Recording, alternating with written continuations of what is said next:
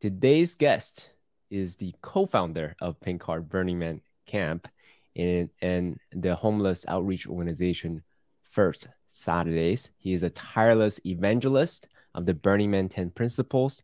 He has been a social media pioneer who's been storytelling online for over 20 years to his Hug Nation YouTube channel and Facebook Live broadcast, where he weaves in life lessons to digital communal experiences. If you are curious, you want to follow up with Halcyon, learn more, go to hugnation.com. Please welcome John Halcyon Stin.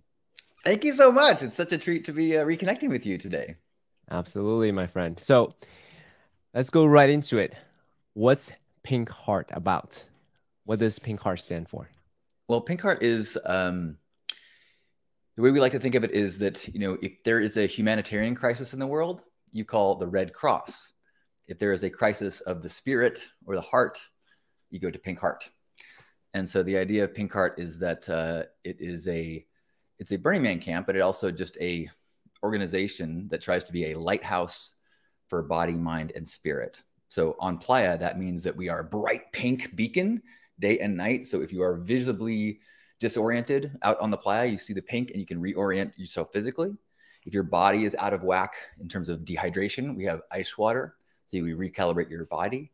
And if you are disoriented in your spirit or your, what the heck is happening out here, or who am I, or I'm alone, we have these pink couches that look out onto the playa so that you can recalibrate your spirit. I love that.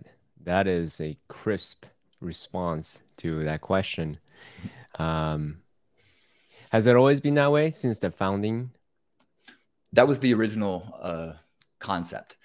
Wow. And what's been wonderful, though, is that the way that looked its first year, which was 12 years ago, well, 12 years of action, a couple of years of not being there. Mm-hmm. But the visual image of what that looked like has dramatically evolved, because that concept of what I'm talking about has adjusted as different people have joined our group, felt the direction that we're heading towards of being a lighthouse, and then they've added their talents to it, whether that be their passions in terms of food or performance or body work. So the Pink Heart vibe within the container has taken all sorts of different ways of being executed. Why pink? Because by the way, obviously I've done research on you. So you don't just have pink during Burning Man. Obviously there's pink everywhere in your own home. Signs, blankets, carpet, things like that. So way more than that. So I've had pink hair for over 20 years. And in fact, if you go to Walmart or Walgreens or Target even, and you go into the hair dye aisle, the most popular pink dye in the world is called Splat. And I'm on the box cover. So, wow.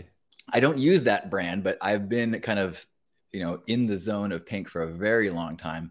To me, it started at Burning Man as a way of really kind of challenging gender stereotypes. 20 years ago, a guy in pink hair was even more dramatically different than it is now.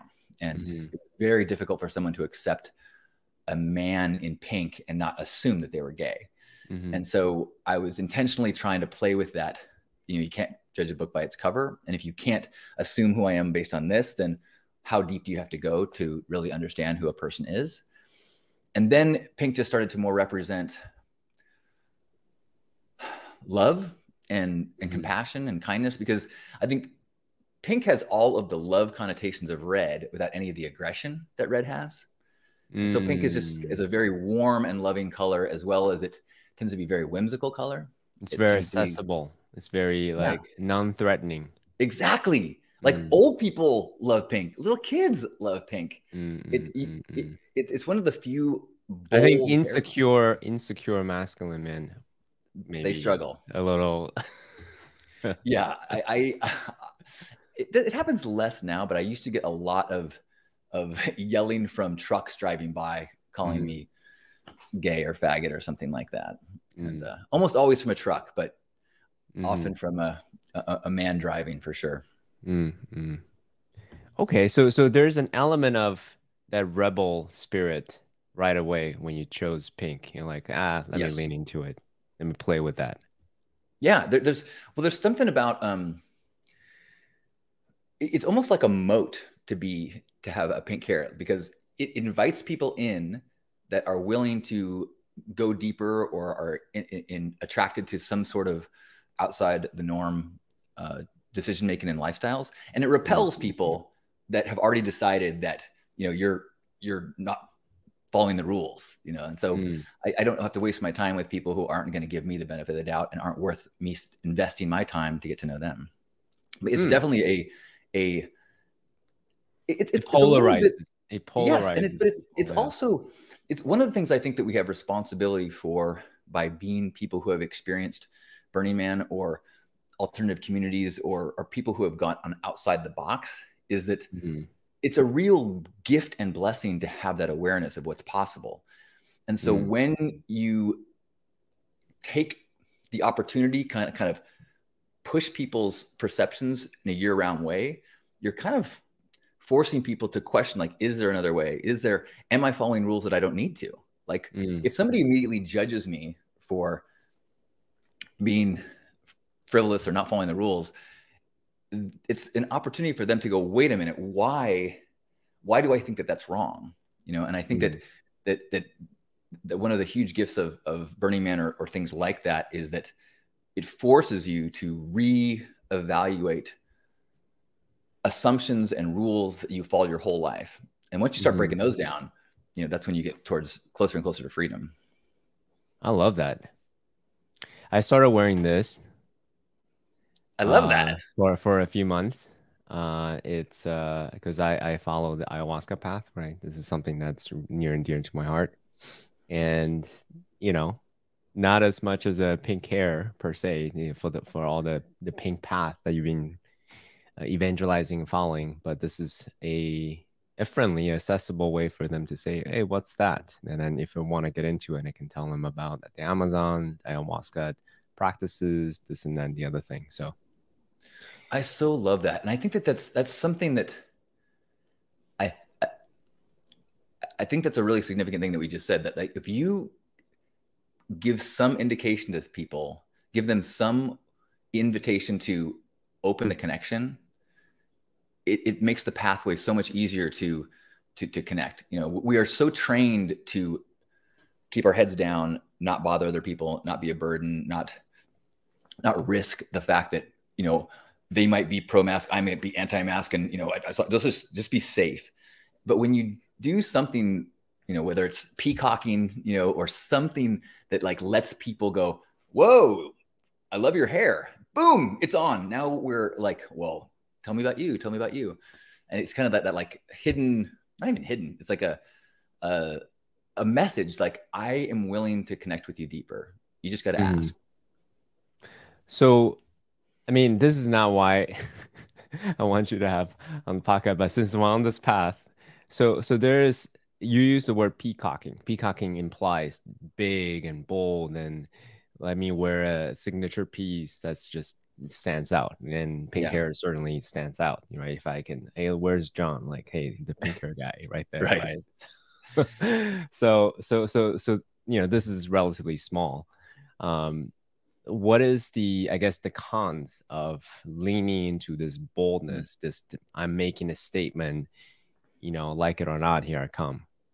Yeah, that's funny. I never use the word peacocking. I don't know why that came in my head. I've heard that used in like pickup artist community, Yep. but Mm-hmm. but it is there. I do think that the intentions behind pickup artistry are problematic, but some of the tools, such as peacocking and establishing some reason to connect to people, there's valid ideas behind that. But Mm-hmm. you mentioned the downside. I get accused of being a narcissist by people who Mm-hmm. are wanting to kind of attack me. Mm-hmm. And there is this cultural idea that it's wrong to glorify yourself or to be too self-focused or to take up too much space, and Self-important. Yeah. Mm-hmm. yeah, exactly. And I think that we don't even realize that we are subconsciously all deputized to be enforcers of normalcy. And Wait, so we wait, think what? Say that again. enforcers of normalcy. So let's say you're a parent and your kid starts having crazy ideas. You, in a loving way, you try to discourage them from being too weird or too out there, because you know that there's pain involved if you start to step outside the normal path. And so your teachers, your parents, your friends will be like, whoa, whoa, whoa, you should stick with this job where you have a known income, you have a known path. Don't take this risk and do this thing. Don't wear these clothes. Don't do this hair that's going to put you in a situation where you are potentially going to be mocked or teased or not gain success in the traditional ways. And so people will sometimes lash out at me or someone who's doing something that is outside the normal rules, not even knowing that they are being enforcers of this kind of status quo. Kind of like a tall poppy syndrome. Bam. Exactly. Yes. Yeah. Yes. I just heard that. I love that. Yeah. Yeah. And so my rebuttal when people accuse me of being a narcissist is that I will admit that I have a degree of self-focus in my energies. And I have spent a lot of time working on self-love. My first personal website was called cockybastard.com. And it was because it was an exploration of self-love. And at the time I had a lot of insecurity, but if you say out loud that you love yourself, people call you a cocky bastard. So I'm like, I'm just going to take it now, claim it as my path. Kind of like that movie 8 Mile with Eminem. Yes. Where he call out all the things, take away anything that anyone can say about him. So that way the opponent, right, where he raps battle with and just has no weapons anymore. Very much. And so that was a lot of my early path of, I learned that if you take something that someone could use as a rock and throw at you and own it, like I used to be very insecure about my skin and blemishes. But if I say I'm insecure about my skin and my blemishes, and then somebody tries to hurt you with it, it's no longer a rock. It's now part of your foundation. And that's a very liberating thing that I went through over a number of years. And so when I say like I'm self-focused, I get that. But I also believe that in my spiritual beliefs, I believe that we are all part of this divine oneness. But we experience the divinity through a singular consciousness. So I'm experiencing the oneness of the divine as this character.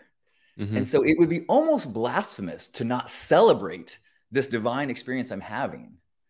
And so I reject the idea that self-love, self-celebration is anything but a spiritual practice. Because as you start to embrace the flaws and the glory of yourself, you can see that same perfection mirrored in the flaws and triumphs of everyone else. And so I think it helps you connect with people. So my self-focus actually helps me connect to others. Yeah. No, I mean, I really love it, but there's some nuance there, right? Because there, in my mind, there is such a thing as being so self-important that everyone else is irrelevant. And there's such a thing of, hey, let me tell you my insecurities in service such that you feel safe to tell me about yours, that it's okay for you to be human, right? But so there is a line there somewhere, and I can't quite. So the way I will articulate today, the line is it in service of themselves or is it in service of those that's around them, like someone who's a quote unquote narcissist versus being in service. So I'm curious for you, Halcyon, this is something that you've been thinking about a lot, obviously. Cocky bastards to today, Hug Nation, right?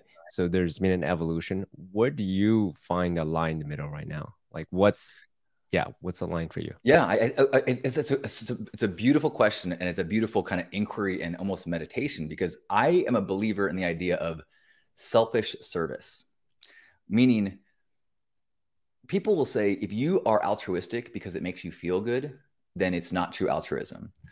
And I reject that idea. You know, if I am motivated to do good in the world because it makes me feel good, I think that's a beautiful thing. I think that Mm, they're actually, we're wired in the way of, in the same way that our bodies are wired so that pleasure, we get pleasure from putting our genitals in other people because that helps us biologically procreate. We are wired to feel good when we help others because it helps us to evolve our consciousness as a species. So I don't think there's anything wrong with that. I do. You mentioned First Saturdays, the homeless outreach that we do, mm-hmm, and that is when we meet before we invite our clientele to come in and serve them. I meet with all the volunteers and say, we're gathered here not because we know how to solve homelessness, but because we know that the quickest way to make ourselves feel better is to show kindness and lift up someone else. mm-hmm, And so we're here to make ourselves feel better mm-hmm. and to make our lives better. And the way we do that is making other people's lives better. So I think that it's as you say, it's nuanced. Like if you get too, you can't focus on yourself at the expense of others. Mm-hmm. But if you really get into it, I think you can do both. Mm-hmm. And I think that's the way to live a life that is sustainable service, is when you're fueling yourself while you are also helping others. I love what you just said, that the keyword sustainable service. Because if I'm doing in service, but at the expense of my health, my mentality, emotionality, spirituality, I may do that once in a while. But afterwards, after a little while, it's easy to get resentful and like, oh, I don't want to do this anymore. To make it Absolutely. And so sustainable, to my mind, it's about that positive feedback loop. it's a very difficult thing, I think, to summon the energy to be of service in the world from a place. If you do it from a place of guilt, or you do it from a place of I should, Mm-hmm. that those wells dry up very quickly. Mm-hmm. But if you can do it from a place of joy, Mm-hmm. then that lasts. So one of the kind of mantras, I'm big on like mantras I can put on sticky notes or t-shirts or stickers. One of them is direction, not distance. Meaning, Mm. as you are of service, don't get focused on I need to stop homelessness or end homelessness or feed everybody that is Mm-hmm. in the city. The focus is on, am I heading in a direction of reducing someone's hunger? Mm-hmm. And if that's a situation, if you instead go, I need to fix homelessness or hunger, at the end of the day, because this happened at First Saturdays a lot, a volunteer would be like, we're almost out of sandwiches. And I'm like, oh, we're always going to run out of sandwiches. If That's you the think, point. yeah, if you get in the mentality of we got to feed everyone, Uh-huh. every day you end the day with this feeling of like, oh, we failed. Mm-hmm. But if you just go, I'm in the direction of feeding or helping or elevating someone a little bit, then every sandwich has to be win, win, win, win. And then you end the day like, all right, let's do it again. Let's do it again. Mm-hmm. Mm-hmm. And so I spent my first job out of college was at a group home working as a counselor for emotionally disturbed boys. And I hadn't figured this out yet. And after 2 years, I got burnt out. I left the field of psychology and counseling. I couldn't do it. And it took me 20 years to figure out, oh, you can do the same actions from a different source of motivation, Mm-hmm. and find a way to tap into that joy. Mm. I love that. My my plan in this year that my primary intention going to apply it this year is Sol Alegria. The English translation is only joy. So Mm, I gave myself a Burning Man name, Only Joy, and I put up a banner on my bike. The huge banner says Only Joy, and that's the thing that basically that's my mantra. So in the I middle of love that. sandstorm, in the middle of heat, in the middle of broken bikes, I'm like, and yeah, here's a funny story. So I'm like struggling, and then other people will see my banner and say, "Hey, that doesn't you don't look very joyful." Like, thank you very much. That's great. So another one of my mantras is crap or cone. The idea that at every moment in your life, you've got one foot in dog crap and you've got one hand holding an ice cream cone. And Okay. you've always got, aches and pains, people that don't like you, work to get it done. And you've also always got laughing babies, great music, sunsets. And the degree to which you place your focus determines Mm-hmm. how much you enjoy your life. Mm-hmm. And so this happens at Burning Man all the time. I'll be like running around camp going, ah! And somebody will yell at me from the camp, Capricorn, Halcyon. I'm like, Yeah. yep, only joy. You're right. You're That's right. right. You're right. You're Exactly. right. Thank you so much. I appreciate it. Yes. Thank you. Yeah, seriously. Awesome. I'm very much in alignment with the lessons there. Bring us back to Pink Card's been around for how long? 10 years, you said? 12, I believe. 12 years. Awesome. Yeah. So, and you've been going to Burning Man for 20 some years, right? 22 if I 23 Black Rock City, 24 to Black Rock Desert. All right, awesome. So 10 years in, and you had an idea of, I want to start a camp.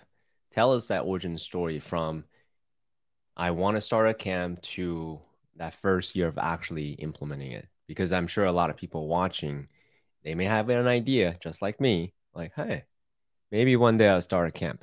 Tell us that story. Well, I'd actually been a part of co-founding a few camps before that. Oh, no kidding. I didn't know each that. one, yeah, Backcountry was one, which is still a camp. And there was a camp we did called Lust Monkeys after my first year going. My first year, I joined someone else's camp called Fray, which was based on an early website, an early web community, and then co-founded Lust Monkeys and then Backcountry, and then but each of Lust Monkeys and Backcountry were ones where I was with a group of people, and somebody else had the idea, and I helped to execute and brainstorm. Pink Heart was one that was more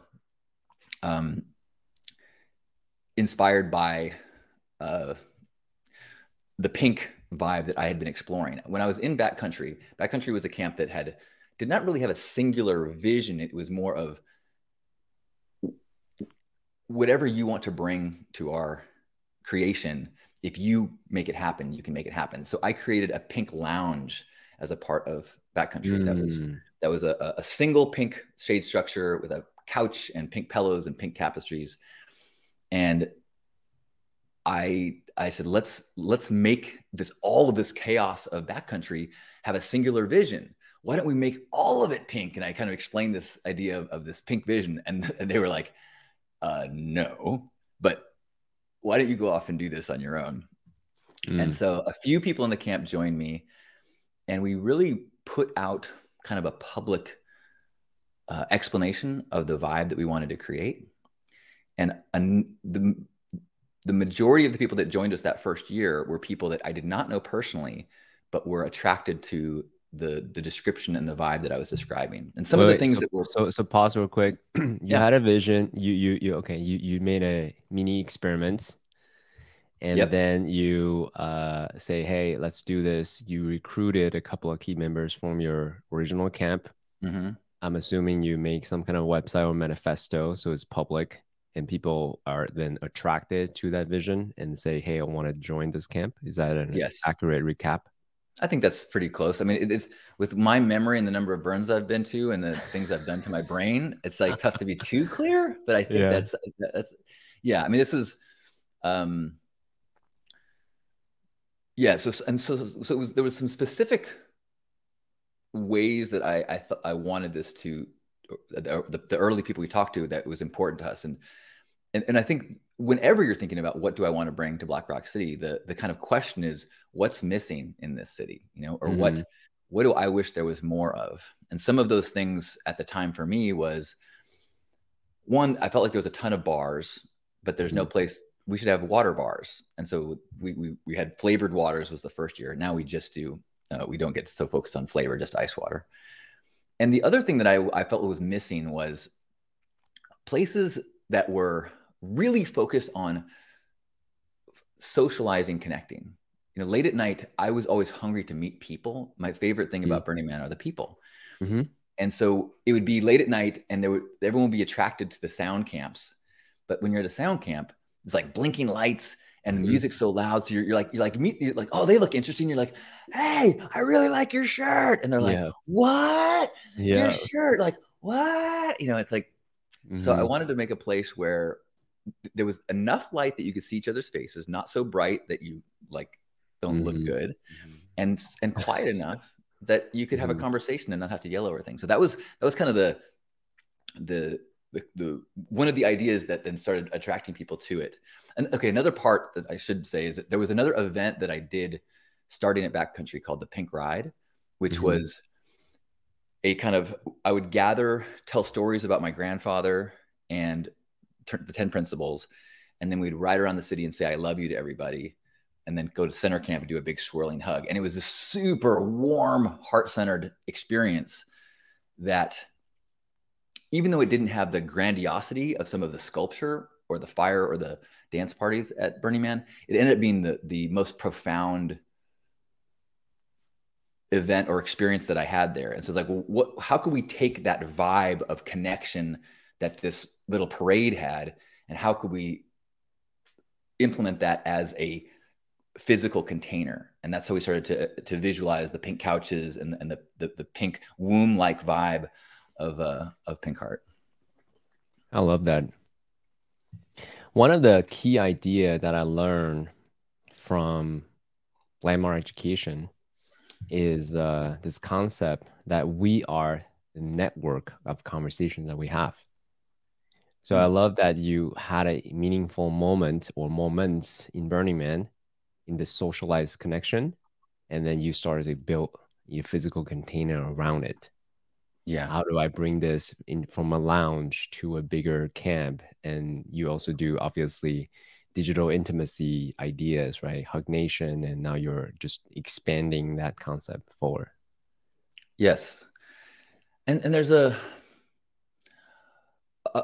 running thread in all of these things is in creating a place of belonging.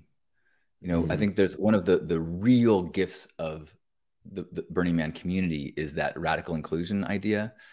And I think the experience of being accepted for your truth and exactly who you are, and getting to let go of that lifelong plan of like trying to figure out, what should I do to be accepted? What do I need to do to fit in? What do I need to do to succeed? And instead of going from outside in, what should I do, to inside out, who is this person? And creating a space where when you let that true thing out, the people around you are going to celebrate and applaud and embrace it, is so fucking liberating. And it's so, we get so blessed by someone giving you access to their truth. And so all of the things that I like to work on, whether it's a digital thing or a physical space, is trying to establish that safe container for humans being authentic. So one of the things it's now more and more clear to me why you do what you do every day. I mean, we can talk about it later, but you're really committed to this idea of creating this sense of belonging, acceptance. Would you say that's your horizon? That's whatever you do, that's what guides you? Yes, I think so. I had as I was thinking about meeting with you today, I was it's an interesting time because I just had a kind of online retreat with my fellow Pink Heart operations team, the kind of leadership group of our camp. And in this retreat, we focused on our victories as well as a lot of the things that we wanted to get better at and kind of return to, and values and things like that. And so I was like, wow, we're going to be talk about running a theme camp. And a big part of my head right now is the things that I want to do better, as opposed to standing here and being like, yes, I am awesome and I run an awesome theme camp.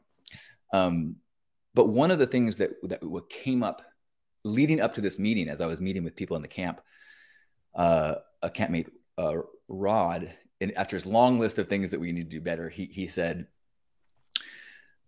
I want to talk to you about the Amish. And I'm like, okay. He goes, so random. And he goes, people have a misperception about the Amish. They think the Amish are anti-technology, and that's not true. They reject anything that promotes separation, and they embrace things that embrace community and connection. So they're not against phones, but phones they believe to be things that separate us. And so he's like, I think we should really focus and put our priority as a camp, like the Amish. Is this bringing us together in connection community as a camp, which is different than some of our previous priorities of we want to be of service to the city in as big a way as possible. And so we are shifting. We still want to do and execute all the things that we've always done, but not at the expense of the connection and community within our family tribe.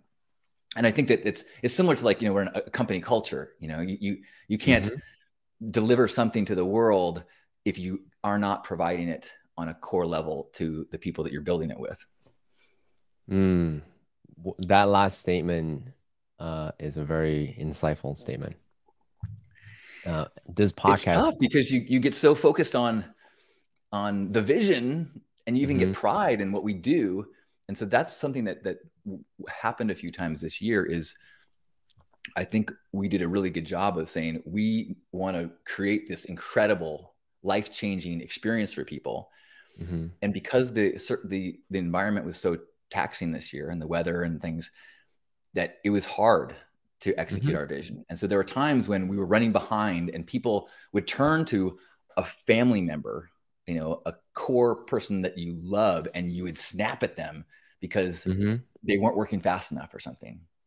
Yeah, it's like, ooh, we have lost our way if we are spreading poison in our attempt to create beauty. Yep. This actually very point has been brought up, or actually is one of the key questions that I ask all Think Camp organizers, because there's this grandiose vision or plan, or some actions, right? Hey, we want to do this. This is what we are committed to provide for our campmates, and we're on a schedule. There's budget involved, right? And also there's the spirit behind it, especially for quote unquote conscious think camps, right? You want to promote love and connection and joy. And often it's, to me, there's a tension between deliverables, timeline, schedule, and then agreements, and then also at the same time, the spirit behind it. So how do you maintain, especially as a camp lead, how do you maintain this insistence, this commitment, rather, not insistence, commitment to joy, positive vibes, connection, but still at the same time ensuring delivery, impeccability, high standards, and how do you do that? How do you maintain that? Well, as I said, it is something that is, there were things we could have done better, and there are things that we're constantly trying to improve on. One is that because I don't think you can abandon the vision, because there is so much shared pride and purpose that comes when you are executing something that is incredible and life-changing. I mean, we talk about it, Pink Heart. I mean, each year we have people give us reports of how their experience at our camp changed their life. And if you have that kind of basic story, man, if you make a difference in one person's life, and then you actually witness yourself making a difference in someone's life, it's like, well, I will bust my ass to make sure that we can continue to do those kind of things. So you can't lose that, but you have to, at what cost? So it's one of the things that we keep going back and forth is like, well, how do we maybe push back on some of our desired things to execute? Maybe we, and one of the things that we actually are implementing this year is we're talking about time budgets. And in the past, we somehow as a camp end up doing everything that we're going to do, we say we're going to do. But what always happens is when it comes to strike, there's always too much. And there's a few people that are left having to do way too much. And so we're trying to think about build and strike. And if you're not a long timer, a strike is breaking down. And so that we don't take on projects that we haven't thought through. Do we have the resources to create this? And do we have the resources to break this down? Because it will get done, but we want to avoid the kind of frequent thing that happens, which is that somebody has to do a heroic amount of work to make it happen. Mm-hmm. And Mm-hmm. that's how you burn out the best people. Mm-hmm. So trying to know that there's some people are not going to let a ball drop no matter what, but they might kill themselves in the process. So trying And they to, will not come back next year. yeah. Mm-hmm. And then you lose the people who, you know, have the most to offer. So that's something that we're trying to work on is how do we not discourage people from having ideas, but also not agree to so much that it pushes us into that place where we start to have tension. By the way, so I was speaking to Steve of OK Corral. You know, they've been around for a long time, and they intentionally uh, keep their scope an artificial limiter to 80 some people, 60 to 80 people, versus the bigger camp, the Mystics, Playa Alchemist, OK, no, not OK, Opulent Temple, way bigger, 250-ish, right? A lot of people. So the question, what was the question? I lost my question. We usually are about 80 to 90 is our number usually. Okay, perfect. So right. I remember my question. So are there fundamental documents, kind of like the Constitution, the Declaration of Independence? Here's what we're committed to. Here's the scope. Here's what we want to create. So there's no scope creep. You know what I mean? Not really. No, we do have a manual that specs out the basics of well, not the basics. It's pretty advanced as far as the roles and things. But we have had a little bit of problem with scope creep because one of the things that I think that we've really enjoyed as a camp is recognizing that when somebody joins the camp and they get inspired by starting to understand our vibe and they go, ooh, it would be so cool if it had this. And we tend to say like, hey, if you want to make it happen, make it happen.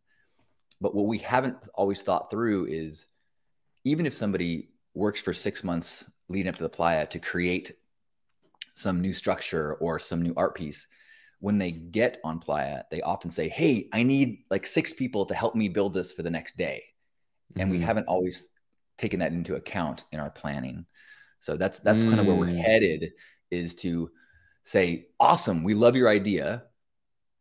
What kind of time budget hours do you need once we get there? And then say, I'm pushing back and going, okay, you can have, 10 labor hours and you need to change your vision so that you can execute it with 10 labor hours on playa.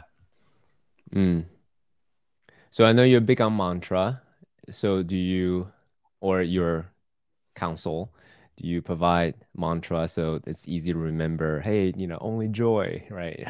Or things like that. So when people gets a little crouchy, a little snappy at each other, it's easy to help them remember why they're doing this. Yeah, we got some like signs around camp of things that in our public areas and our private areas, and like one of them is love more, fear less, float more, steer less. Yeah. We have a kind of our core that we consider our camp to be focused on we're sexy, sacred, silly. And because I think that there are camps that are in the spiritual realm that are far more sacred than we are, far more like it's like a little more serious. And what does that mean, by the way? Because those words are tossed around a lot. What does good. Sacred mean for you? What defines sacred? So sacred means that it is in line with your core values and spirituality and sense of purpose. Okay. People sometimes think sacred means serious, like, oh, it's church, it's sacred. It's like, I think sex can be sacred. I think your dancing can be sacred. Your core, if you're authentic laughing can be sacred. Alan Watts would say that life is sincere, but not serious. And I love that idea. If you are, if it's not okay to laugh and giggle and dance, then it has no space in my spirituality. I love it. Okay, so to that point, our mutual friend Braffer actually gave me some questions that he want to ask you. Oh, cool. Give me a moment. Let me bring it up. So, okay. I intentionally wanted to talk to conscious think camp organizers because I'm a huge student of transformation. I love to think about transformational experience. I'm very intentional about curating and creating retreat spaces, digital experiences, and so forth, right? Similar to the breath work that we did right before we start. That's something that I enjoy. So here's this question. Is the significance we give to Burning Man an egoic significance, humans strutting and fretting their time on the playa, to paraphrase Shakespeare, a self-importance carnival, or an environment where people are experiencing transformation? Ooh, what a juicy question. So, I'm sure you have heard it. There is a common complaint of Burning Man that look at all of this energy that so many of these brilliant people are putting into something that is temporary. Mhm. And to whatever that beautiful Shakespeare quote you just said was, but I'm of the belief that it is transformation does happen. I've witnessed it in myself and many other people. And so I'm of the belief that our world has real problems. And I think it's Buckminster Fuller that said, we are not going to solve problems with the same line of thinking that we created them.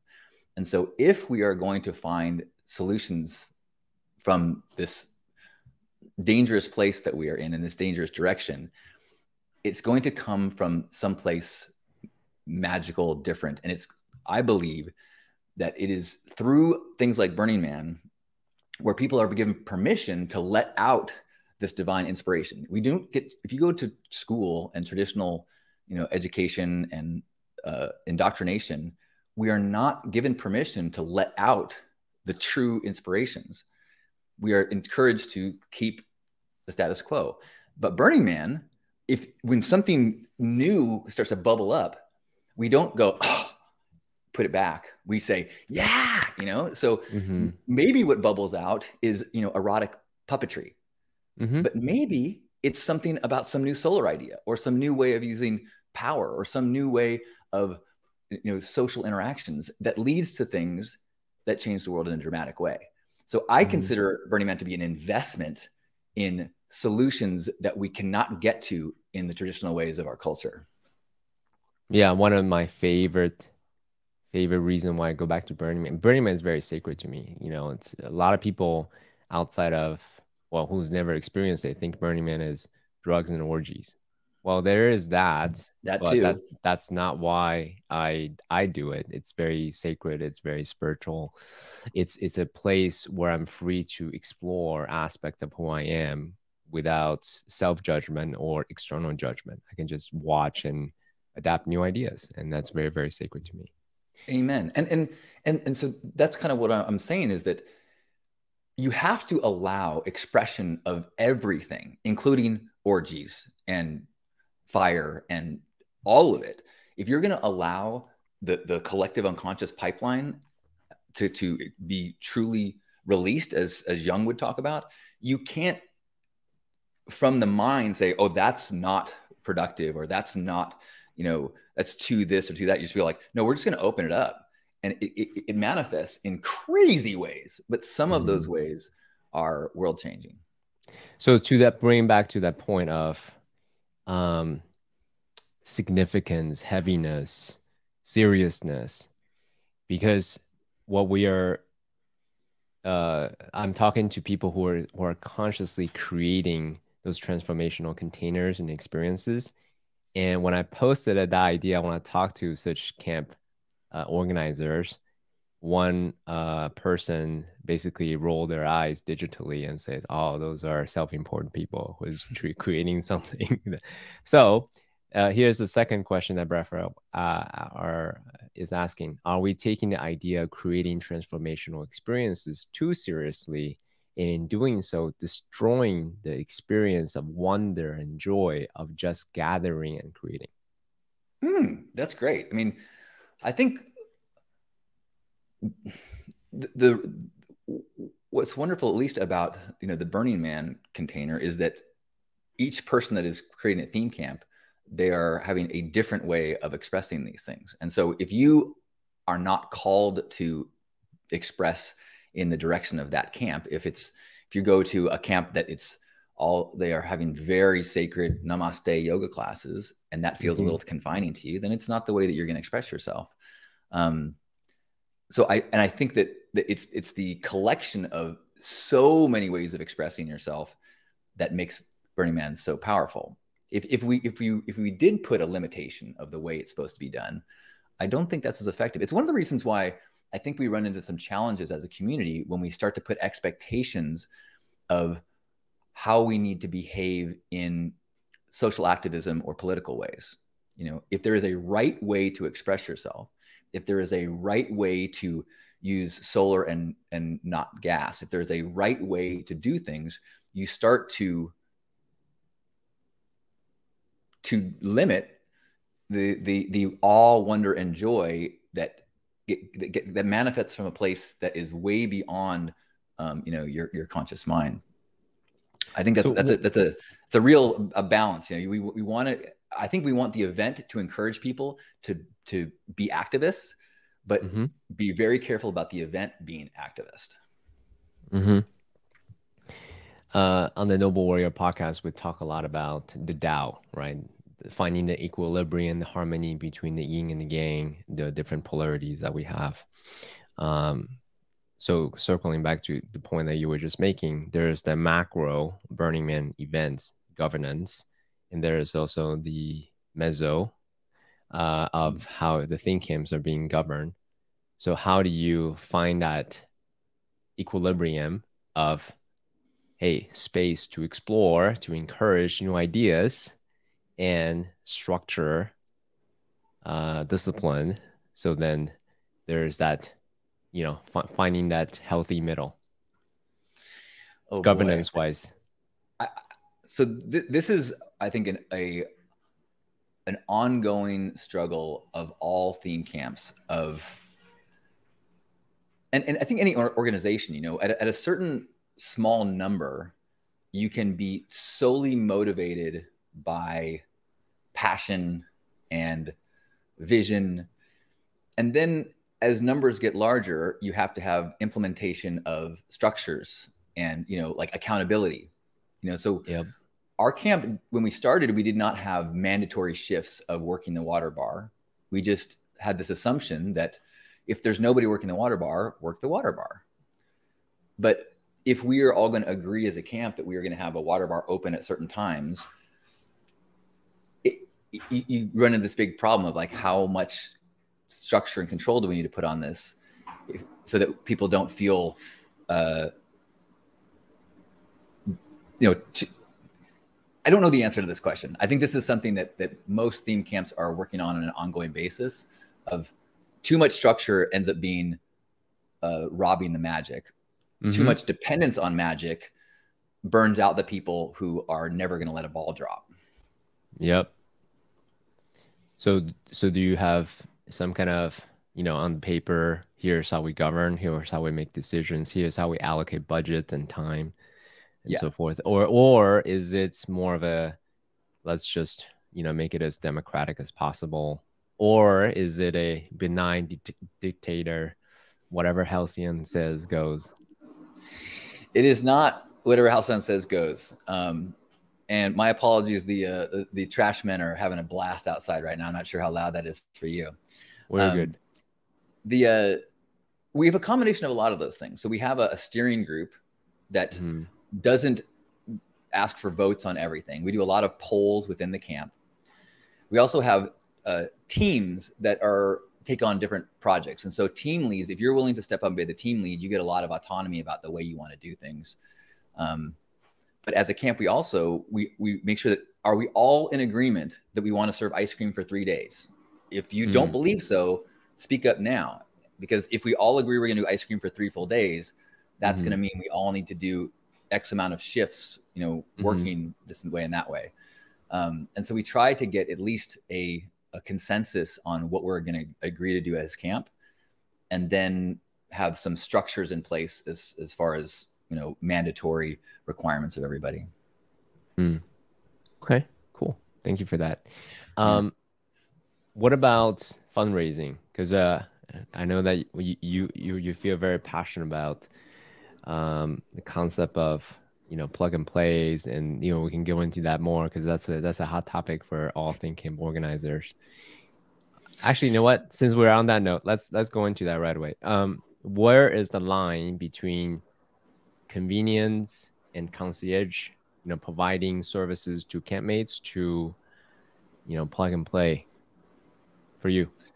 I think, I mean, there's some of this is art and some of this is science, and some of this, like, you know, I brought my mom to Playa when she was in her 70s, Mm-hmm. and I provided her with some pre-plugged things. I set up a place with air conditioning for her to arrive in as she arrived on the bus. Mm-hmm. I had, you know, a bed and things that I brought in for her. And she did, however, participate in camp beforehand and help us glue gun fur to couches. She did work our water bar. She was a participant in camp. Mm-hmm. So in my mind, that is an example of someone who is receiving labor from their family, but also participating. And so I think it's acceptable to know that not everybody is going to contribute in the same way. When it gets dangerous is when people pay their way out of their responsibilities. And especially becomes problematic when you start to have a class system within a camp. So if you have people in the camp that, because they have more resources, are not participating in certain ways, or you have people that are brought in to be paid labor, that's when things really start to poison the entire community. And I'll explain why. So let's say my camp, I'm the chef at my camp, and I bust my ass to cook for my crew. I've got a team of people who are cooking. And every day as I'm exhausted and I look at my camp eating, I feel this pride of gifting. Because isn't that the gifting is like, I give you joy, it brings me joy. It's the magic that fuels the city. If midweek I visit my neighbor's camp and I talk to their chef and we're comparing our kitchens, and I find out that they're getting paid 10 grand to be their chef, suddenly I'm like, what the fuck am I doing? And this feeling I had 24 hours ago of the joy of all of my labor, I feel like a chump. And that is a poisonous thing that starts to go through the community. And when people start to go, oh, wait, I don't have to break down strike if I can pay another $500, you know, and it starts to really erode this idea that we made this. This is ours. We're all responsible for it. When you start to outsource things, which isn't to say you can't be radically self-reliant on your relationships. I learned my first time I went to a regional in Western Australia, and I realized I cannot fully prepare by myself for something on the other side of the country or the other side of the world. So I had to build relationships that I could be radically dependent on and have them help me acquire the things that I needed to do.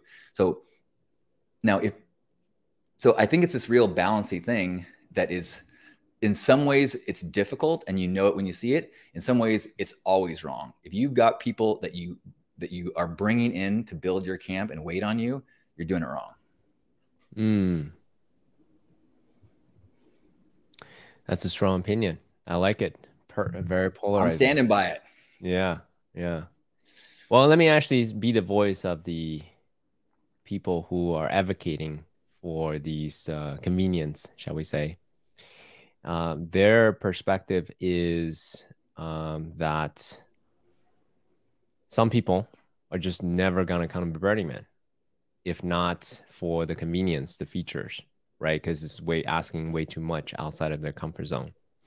So if this gives them access to the magic of this container, this Burning Man, they will inevitably bring some of the ideas of radical collaboration, acceptance, and all these things that we talked about that we value. So if this gives them access, and also, two, it also give access to artists, someone else who is not as economically resourced, and so there is a real, as you said, art of diverging resources to those people who wouldn't have otherwise been able to come to. So for them, I it's would argue, justifiable. So what? I would argue that those people should go to an event like Lightning in a Bottle, where Mm, it's not structured in a way that it's run by 10 principles. Because what makes Burning Man magic, the reason we want them to see the magic is because it has tens of thousands of people that have been inspired by this gifting experience. My first year mm, at Burning Man, I walked out on the open playa and I saw the scope of it all. And I asked my host, I'm like, holy shit, did our ticket price go to the creation of to pay these artists? And they were like, no, dude, these people have been fundraising all year for the opportunity to blow your mind. And I was like, boom. And mm-hmm. I've since that day, I've been like, how can I give back to this community that has gives from that place of true gifting? If you go and you see this thing and you paid for it, it doesn't have that magic. And that is a poisonous thing that starts to erode into the people. And then people who are creating art, they're like, why am I going to bring it here? Why don't I bring it someplace so that I can get paid? Why doesn't the artist get paid? Why? Which you should in different locations. We should have these containers where that happens, paid festivals. But Burning Man should not. And even if it's smaller art and smaller camps, it should stay in this purity of a gifting, whole city, not gifting and then we bring in rich people so they can see the magic we've created. No, I don't. I disagree with that. Mm. I think you can have a lot of money, you can have convenience, and still be a participant. You can still, have campmates help you build things. So here, okay. So this is something that I heard. What the perspective that I hear that I'm actually like is very convincing to me of this is not advocating of their participation per se. This is not saying like, hey, you pay X dollars, then you don't need to strike. This is saying like, hey, reduce their workload so that they're not working hours and hours, but as they're still participating, just perhaps not as, much. And then for them, it's I don't have the words for it, calibrated, right? So Yeah. they're still participating. It's not fully as much. I think that can work. Mm-hmm. When I hear about a Zuckerberg coming and then working and serving pancakes or whatever, I'm like, cool, yeah, Mm-hmm. I'm in favor of that. I didn't know he came to Burning Man. That's cool. I think it was I many had years ago. Yeah, I had no idea. I think That's great. helicoptered in. I think is what I heard. Good for him. But I'm in favor of that. You're right. Like I think there's a huge benefit, but I don't think if he did not serve pancakes, if he came in and was given a curated, tour bus, check out the zoo of these people, I don't think you do access the magic in the same way. Right. I think the way you get the magic is when you gift, and then you go. The magic I want him to get is go. Holy shit! I could feel this good if I spent more of my energy gifting. Yeah. And if he doesn't get that kind of participation, you're not. All you're doing is seeing, wow, there's cool art and awesome music and pretty girls, and like, that's Yeah, you can get that elsewhere. That's not it. Yeah, yeah. Yeah, Exactly. I think a huge part of magic, I wish I had better articulation, is this sheer hardship, this participation. Because once you have sheer hardship, and one, you get the experience of, as you said, gifting, right? If you want to get more, you give more. So there's that one-on-one. Yeah, I don't know what the number is, but there's that relationship. And but also too, if you want to build relationship with people that you come with, if you care to have more connection with people, socialized connection as you call it earlier, sheer hardship is a very important factor. Exactly. It's that the trenches. When you go through something with somebody, it is if you can pay your way out of shared struggle, you're actually missing out on a huge gift of the experience. Yeah, you're robbing yourself, really, Yeah, if you don't participate. exactly. So speaking of participation, you've been doing this for 10 plus years, Pink Heart. What are some of, and then you continue to do it. put forth the effort, the time, the heartache, the criticism, people protesting you, probably money. What keeps you going after all these years? Because this is year 3 for me, and it was the first time uh that I actually thought to myself, huh, why do I come to Burning Man? I don't know if I want to come back next year. I've changed my mind since, but there was some moments where I'm like, I don't know if I want to come back next year. So 10 plus years, what keeps I'm you with coming you. back year after year?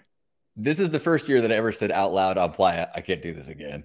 I can't do this Mm-hmm. again. But what keeps me coming back is uh, the profound gifting possibilities. So sometimes people will tell me like, I stopped going because I got all I could out of Burning Man, Mm-hmm.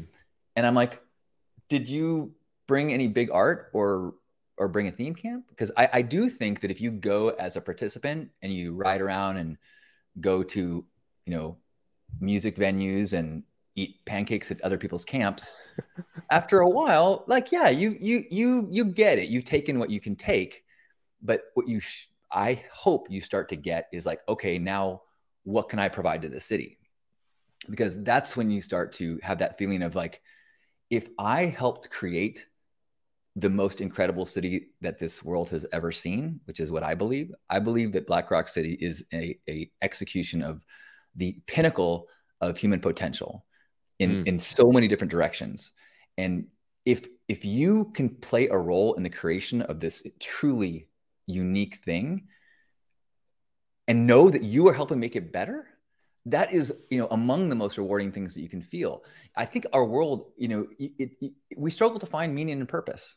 Mm-hmm. But looking out at Black Rock City and seeing people go, wow, wow, wow, and go, it's better because of my efforts, that is a very deep feeling of satisfaction.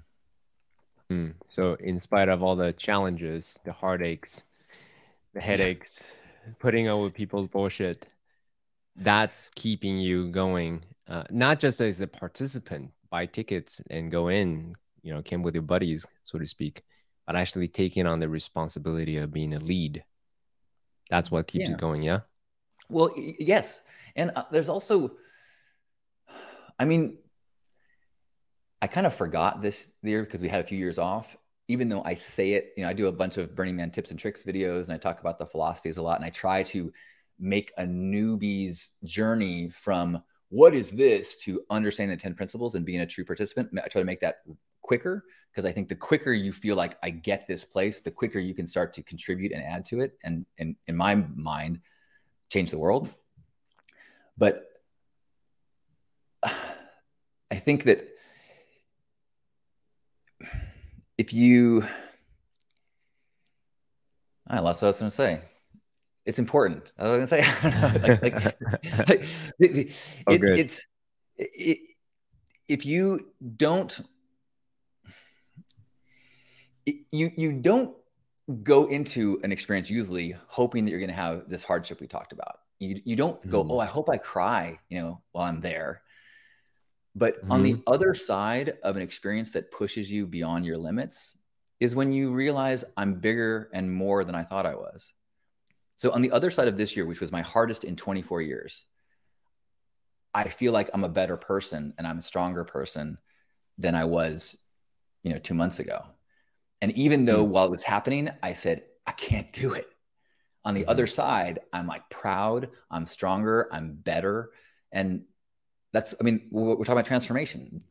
How do you get transformation if you don't go through the cauldron? You have to. Yeah, you can't buy transformation, unfortunately. I wish we can sell transformation. We can sell, the epiphanies and insights and lessons. I fantasize about that, but ultimately, what I realized after, decades of focusing on transformational work, self as well as communal, transformation is earned. Wisdom is earned. It's not.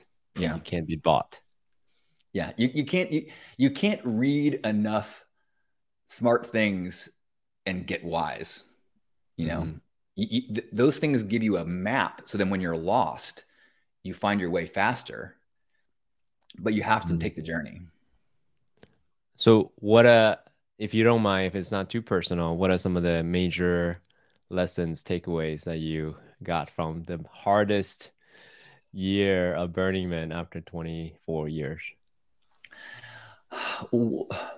One of them is I have been really working on growing as a leader the last few years Mm-hmm. and been reading a lot of Brene Brown.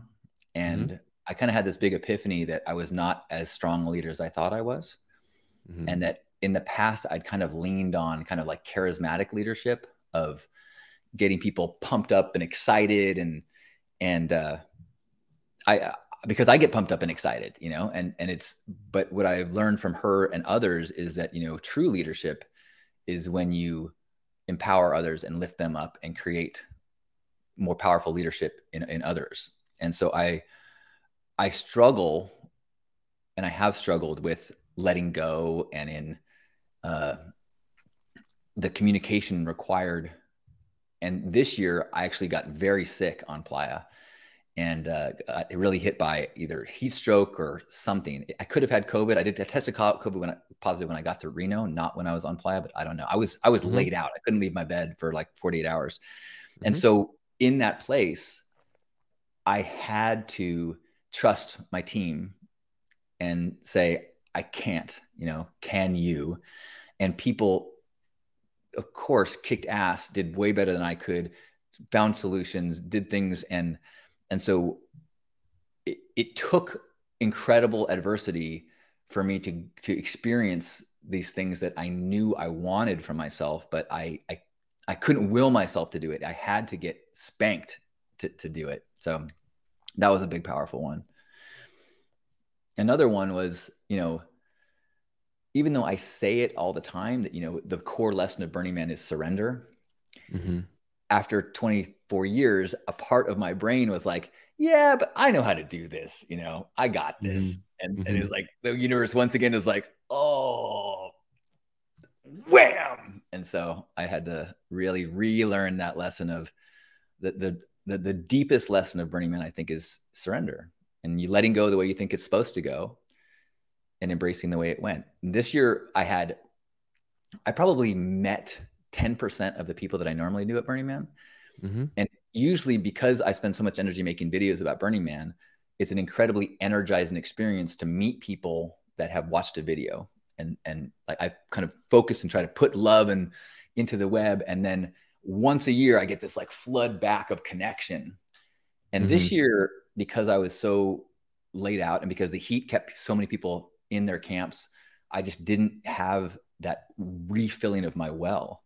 And it took me a number of weeks to let go of what I wanted and to really start to allow the appreciation of what I got. Mm. Thanks for sharing, man. I really appreciate it. Yeah, my Yeah, pleasure. that finding that equilibrium, that harmony, that balance, that middle way between surrender and, shall we say, intentionality, right? There's Yeah, that tension there. It's yeah. to me, life's work. So what a beautiful space that you got, such a beautiful another deepening of that lesson yet Can I tell again you my in favorite Burning Man. playa story along those lines? So, Yeah, yeah, sure, please. because I'm a big I never open the Who What Where guide, you know, the about what's happening on playa, except to see if my events are there. Okay, cool. You know, Wait, and what then did I you don't say? look at it all. Wait, say that Sorry. again one more time. So you know that there's the Who What Where guide of all the events at Burning Oh, Man. the booklet. Yes, the booklet. Yeah. Mm-hmm. So I'm a believer that I think you just wander and stumble on the things that you're supposed to stumble on. That Mm. the but I don't think there's anything wrong with making a destination, putting yourself in motion, and then getting distracted by whatever calls to you. And so I years ago, I was on Playa the day after the burn and got to be a part of a photo shoot with Larry Harvey. And Mm-hmm. as we were sitting all together waiting for the photographer to get set up, this woman kind of stormed into the area. She's holding the Who What Where guidebook and she's like, "Is that Larry Harvey? Are you Larry Harvey?" And he's like, "Yeah." And she's like, "Well, I was trying to get to this pancake breakfast that was at 4 o'clock and D, and I walked all the way across the playa from 9:30 and F, and I walked all the way across the playa, and there wasn't even anybody in their camp. And he goes, you walked all the way across the playa? Yeah. Wasn't even anybody there? No. You didn't see anything good along the way? And I was like, yes, that's Burning Man. You you got to keep your eyes open, surrender. Don't get attached to the way you think it's supposed to be. Is there anything good along the way? Fuck yeah. That's what life is. Life is all the good stuff along the way. I also love that you say fuck yeah, and how many fuck yes you say along the way too. Yes. You know? Yeah. It's a dangerous thing. It's a good thing to have a goal, and it's a dangerous thing to get so attached to it that you don't see the things along the way. I mean, to me, that's the purpose of this podcast, to share stories of wonderment, awe, inspiration, transformation, whatever modality is, ayahuasca, Burning Man, obviously, and some other modalities. So what are some of the other, since you've been Camp Lee for a long time and you've witnessed this for 24 years being Burning Man, what are some of the most memorable transformational stories that you remember, whether it's yourself or seeing campmates, since you are intentional about curating this transformational vessel called Pink Heart? I'm going to take this in a different direction because something you just said reminds me of this. So one of the things that I've done during the pandemic, when it first went into lockdown, I was actually in Costa Rica at an ayahuasca retreat when we first had this announcement of things were going to go into lockdown. And so I came out of a week of no internet, nothing, connecting with divine downloads. Went to go check my flight and learned that people were hoarding toilet paper back home. And I'm like, what the fuck is happening? And then I was thinking, well, maybe I should just stay here. Why would I go back? But then I started to think that, if people are going to be stuck in their homes, they're going to be looking for ways to connect through the internet. And you could argue that I am one of the lead world experts in online connection. I've been leading online group hugs for 20 years. I've started a webcam community. I've done all sorts of experiments in digital intimacy. So I realized, I'm like, you know what? I'm not a doctor or a nurse, but I could have an essential talent or service or experience that I need to lead or lend. So I decided to come home to California and just had this kind of download that I'm going to offer twice a day gratitude circles in Zoom, thinking that it was going to be for a few weeks or something like that. And it's now been 2.5 years, and I'm leading still twice a day gatherings, most of which are people who are connected through Burning Man, through 10 Principles, not through the Burning Man event, but through the community and 10 Principles. And we come together and spend 30 minutes. It's now 3 times a day. We have so many people that are coming from Europe. So we do noon, 6 p.m. and 3 a.m. And it's related to what you're talking about, because I've learned that there's something so incredible about a group gratitude practice, because you start to learn from one another's lives and experiences. Tons of research saying that a gratitude practice is profound and is one of the most scientifically proven effective ways you can to raise your happiness, more so than a 25% raise in your earnings. But what I don't think we have the research on yet is what shared and group gratitude does to you.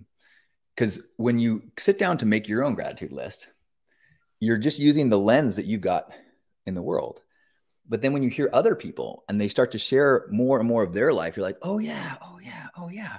And so they go, oh yeah, my plumbing was out. And so now I'm just so grateful that my toilet's flushing. And you're like, oh, I have a flushing toilet. You start to just really recalibrate your joy as you get to witness other people's experiences and their joys and their lives. And so that's it's not specific to Burning Man, but very related to the way all of these things relate, and to trying to make this into a year-long journey. has been for me these gatherings of intentional sharing of gratitude and life experiences. I love it. So I want to double click on the group thing that you just talked about. I think the whole idea of self-help or personal development is faulty based on my own personal experience. The fastest path to transformation I have found personally, again, right? This is CK's point of view, not the truth, is the fastest way for transformation is transformation with groups. If you find the right group of like-minded people on the same similar path, right? The other noble warriors in my case, that's a much faster path than what I'm trying to will my way into meditation or specific workouts or diet or whatever disciplines that I choose. So I love the concept of group-based transformation rather than self-help, like solo, right? I'm doing this by myself in a cave kind of a thing.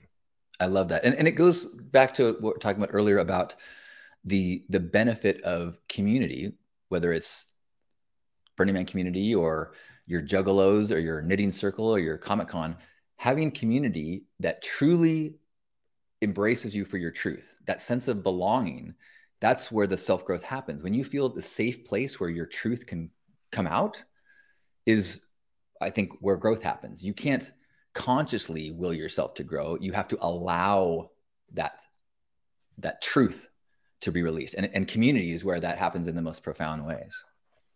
So on that note, I want to ask you this question because in the beginning, let's say 20 some years ago, when you first started doing these quote unquote weird social experiments, cocky bastards, and all these things, you are a lone ranger, right?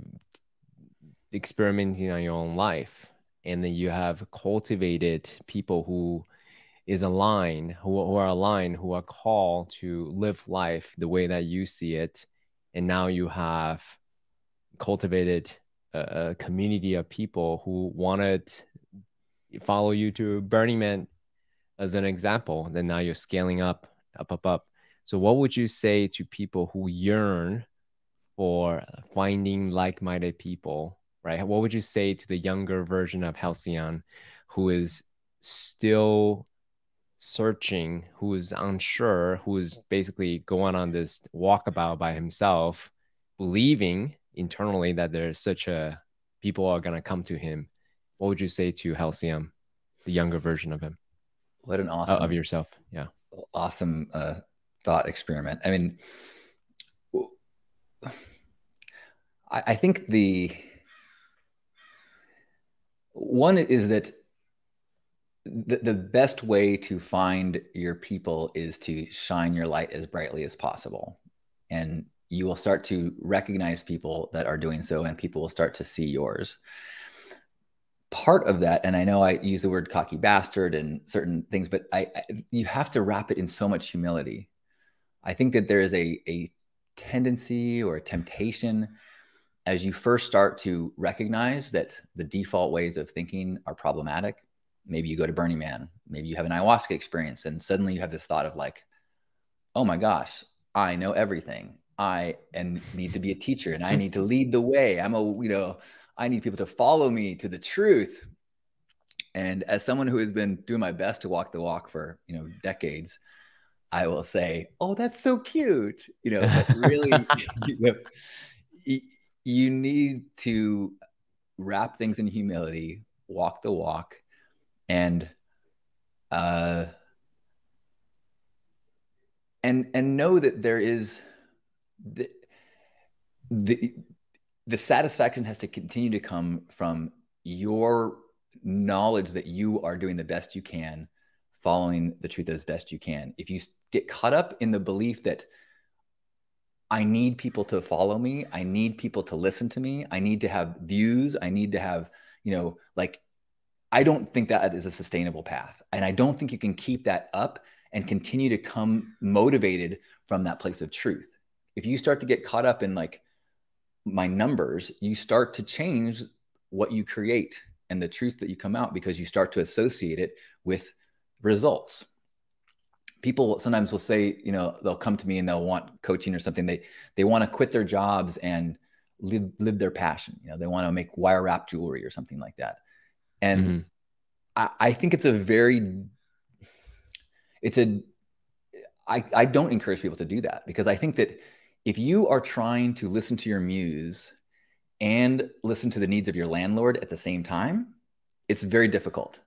Mm-hmm. You know, if you're a painter and you go to the art mart or the outdoor, whatever street Mm-hmm. art thing, and the person next to you is selling a ton of pieces because they've got Mickey Mouse in all their paintings, you're Mm-hmm. like, fuck, man, if I just put more characters in my paintings, Mm-hmm. and suddenly you're not being fueled by truth. You're being fueled by the market, by this mind stuff. And so now maybe I'm justifying this all because I'm not as big a traditional financial success as peers that I've seen come and go along the way. And I've watched them become, quite financially successful. So maybe I don't know what I'm talking about, but for me to have a long-term sense of peace, that has been a requirement for me. Hmm. So let's see, where do we go from here? There's a lot I want to say. Um, I don't know what I'm so talking about. Is that been no, clear? I I mean, have no idea. I'm learning every day, and I think that one of the things that is important for me too, just my personal path, is there are times when I feel like, oh my God, I am nailing it. I am mhm. so, and I'll watch I watched a video that I recorded a week ago, and I'm like, who is this guy? This is great.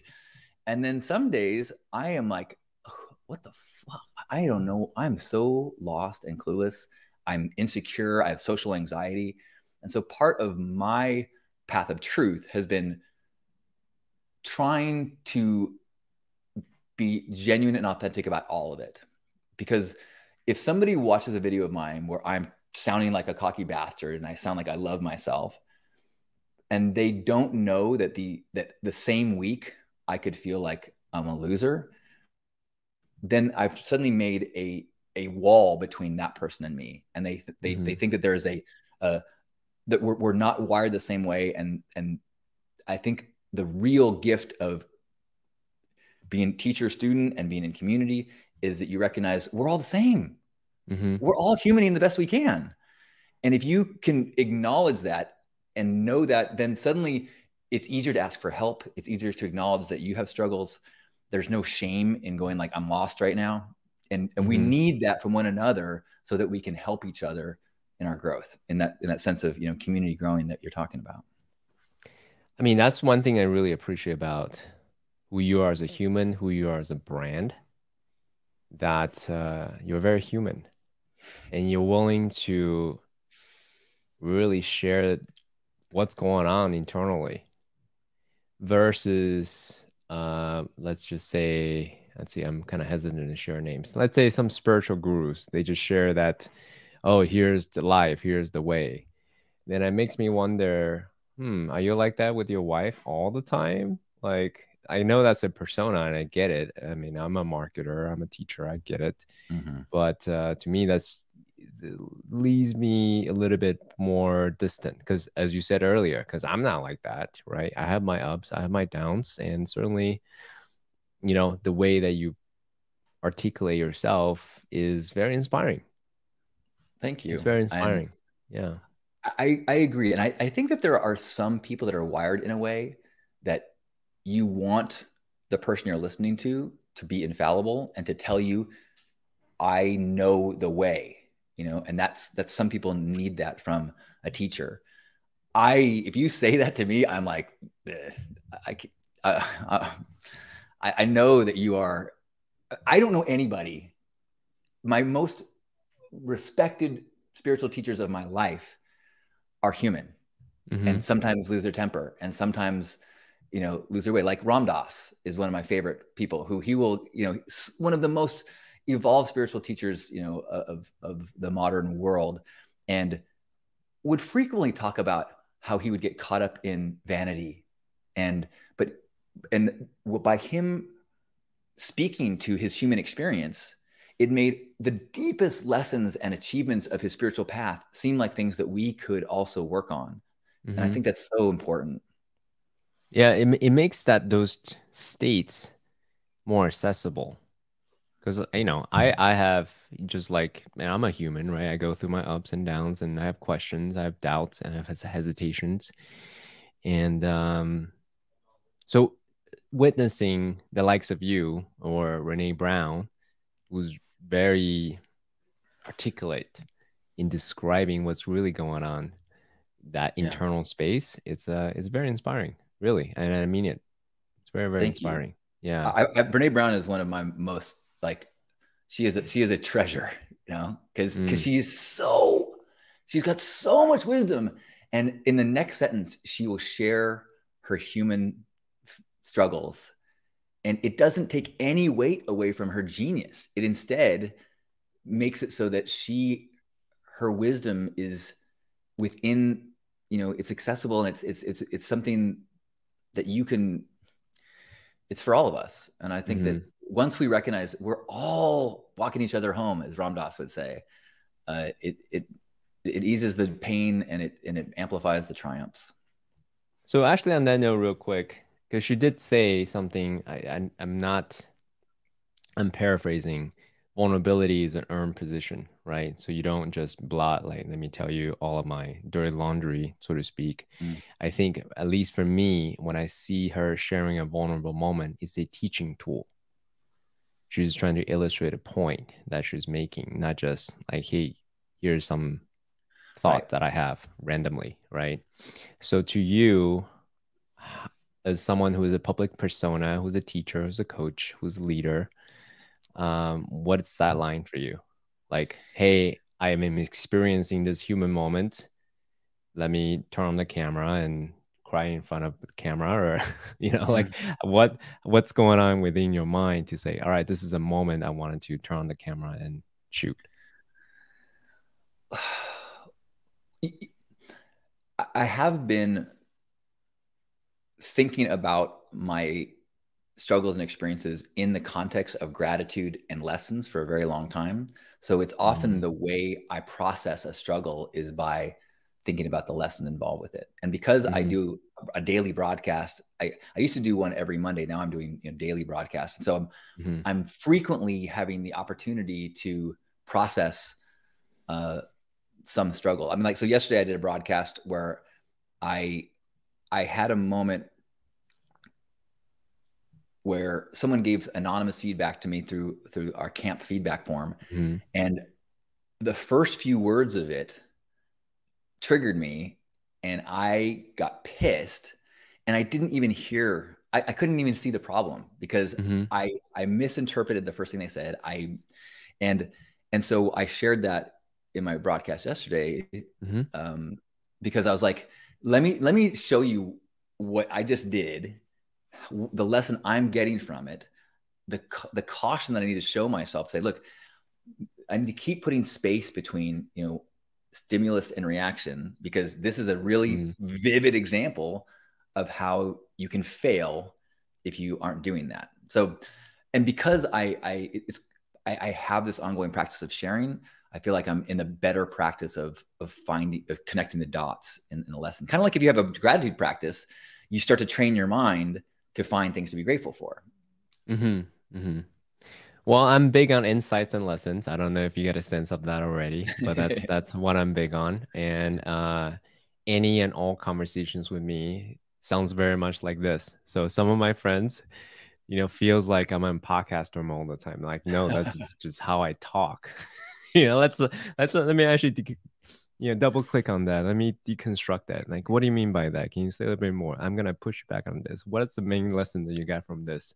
What action are you gonna take from this conversation? That's my CK famous finished question to all conversations. It drives some people crazy, but hey, this is how I live my life. Yeah. I love Um, that. yeah, thank you. I felt you might appreciate that, hence why I shared it. So someone who questions your commitment, your discipline is evident, is visceral. Yeah, 1,000+ clips on YouTube, right? Every day, there's some kind of a live, 2 times a day gratitude circles. How do you keep going? Because, I'll again, 140, 160 podcast episodes so far.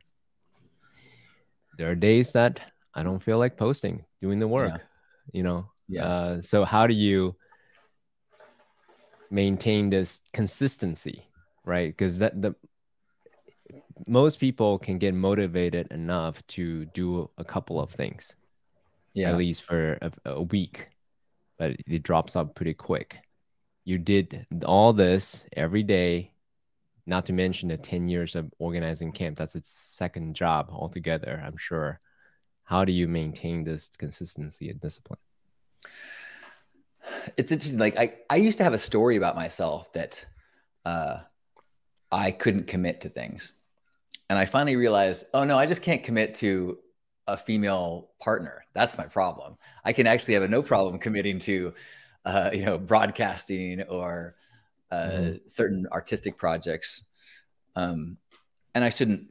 I'm being flippant. I've had Mm-hmm. wonderful relationships to female partners, and I've gotten Mm-hmm. better over the years and had long-term relationships. But I did have this story, and then I looked back. Wait, I've been doing a Monday broadcast for 20 years. Like, Mm-hmm. holy moly, that's commitment. That's dedication. Mm-hmm. And so part of it is I'm it just just showing up day after day. I don't think too much about like it's definitely a one day at a time thing. And I also There must be days when you wake up like, I have COVID, I'm tired, yeah. I didn't sleep enough, I'm hungry, I'm grouchy, whatever is going on, the internal monologue. How do you get over that and continue to show up day after day? I should say that when I had COVID, I I slept. I let myself sleep. So I did take a break when I was sick, and I Mm-hmm. post. I think, and I've gotten to a place now where I know the people that are expecting me would rather me show self care than Mm-hmm. show up.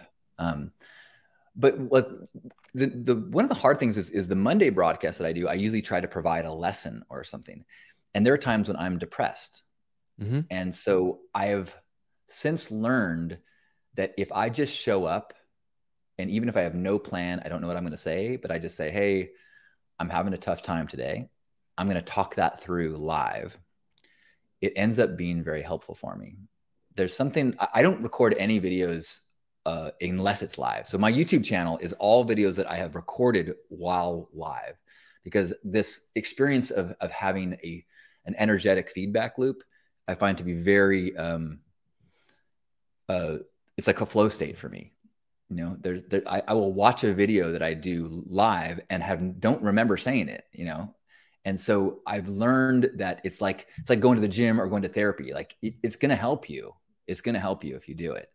And so there's a lot of things in my life that I'm like a grown up pan. I'm a grown up boy. I have a lot of freedom in Mm-hmm. my life. So if I hold myself to the things that I said I was going to do, I don't go into stories about I should be doing more if I know if I'm doing the things that I said I was going to do. Back up one sentence. You lost me on that sentence. One more time. So like I don't go to a office. Mm-hmm. All my deadlines are self-imposed. I don't Mm-hmm. work with people I don't want to work with. Mm-hmm. Um, and so the structure in my life is based on those daily commitments that Mm-hmm. I have. Mm-hmm. Mm-hmm. And so having that structure of the things 3 times a day that I tell myself I'm going to do gives me the freedom to have no structure in the other parts of my life. Whereas I think I see. if I let myself do anything anytime and I didn't do those things, I would start to go, whoa, you're getting a little loose, Yeah. with your life. That balance between freedom or full surrender, flow, right, and structure. So Yeah, for you, the 3 times or 2 times, these things are a forcing function to allow you the spaciousness to be free in other times. That's what you're saying. exactly. Even if I see. because there were times when I'll be like, I'm like, whoa, I didn't make progress in my life over the last 2 weeks. Mm-hmm. And then I go, wait, I, I did, 14 gratitude circles. I recorded, 6 YouTube videos. I did all of these things. I just didn't move the ball on some new idea I had. Oh, and I did my homeless outreach, but I didn't hustle and build a new module for a coaching program or something like that, and if I didn't have the things that my commitments, I think the voice in my head would start to beat me up. What are some of the ways that you modulate the voice in your head? Ooh, I love that question. One of the things that's been super helpful for me is over time, I've started to recognize that the voices in my head have different personalities, and they often have different origins. And so I've gone from 20 years ago, me didn't even know it was a voice in my head. They thought it was me. That was my truth. And now I know that that voice is, my dad. It's my well-meaning, insecure adolescent self. And now I start to try to, when that voice pops up, I try to identify it and recognize that it is one voice in my council of voices. And the old voices I have tend to be the most vocal and the loudest. But over time, I've started to go, I have so much more proven voices since you are so loud saying you need to get a traditional job, but I know that's not true anymore. So even though the voice pops up, I can go, I hear you. The other thing that I do is, do you journal that, or is it just more of an internal? It's usually just in my head. Yeah, okay, sometimes I journal, but the other thing I do is I will try to address the voice and say, I hear you. I know you're trying to help me. And how about this? I promise that we can talk again in 30 days. So tomorrow morning, when you pop up again and say, you need to get a real job, I'll be like, we've talked, you can be quiet for another 29 days. It's kind of like the getting things done model of organization, where you put papers in a folder that you promise that you're going to get to at the end of the week. And that way you get it out of your head because you've committed to dealing with it in 30 days. And so sometimes I'll do that with the voice that's riding me. I go, this conversation is already scheduled for the end of the month. Do you actually put in your schedule? I don't actually. Okay, so it's also internal.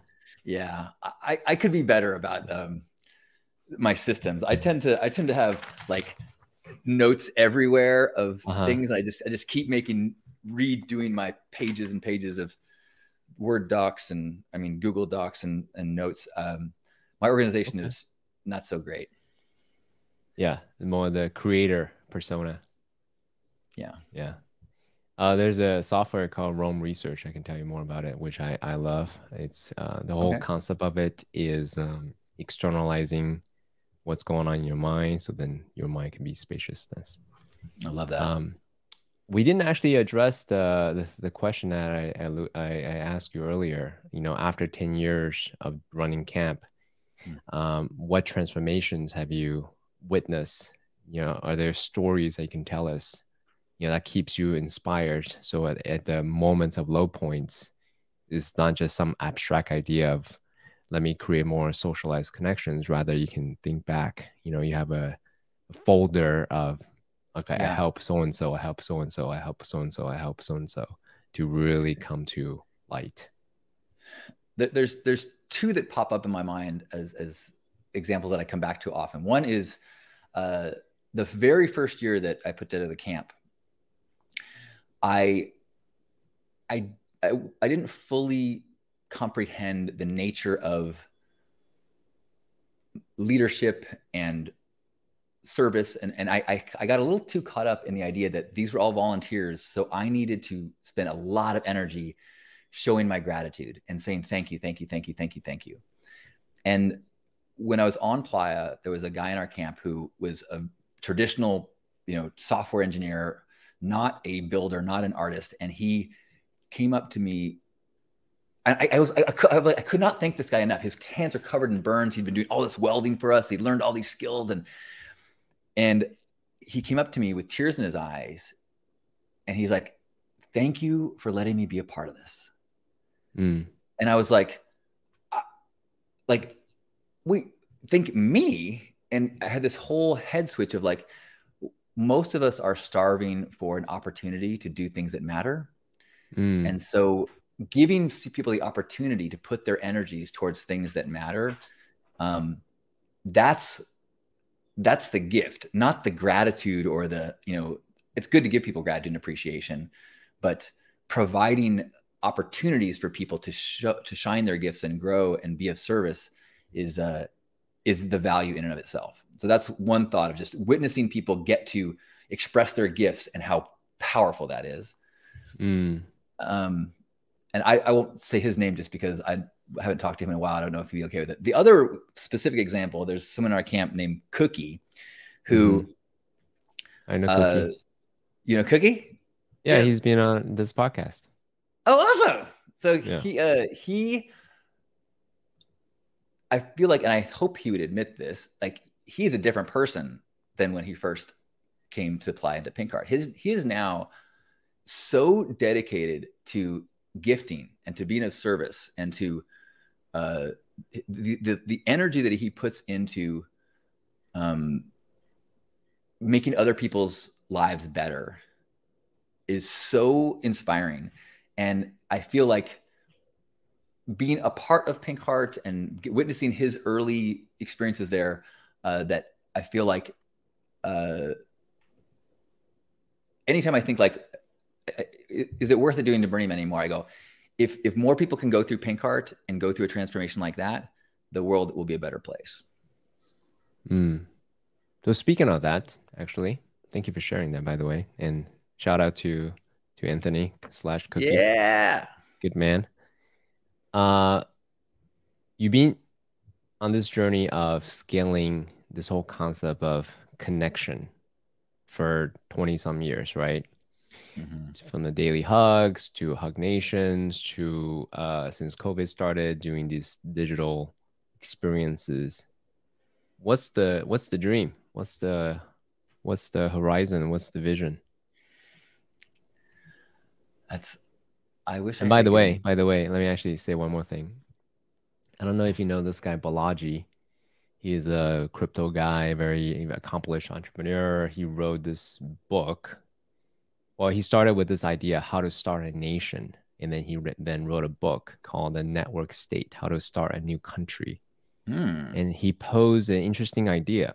So say, hey, back in the day, before these internet infrastructure, to start a new country, you need to basically overtake someone else's land.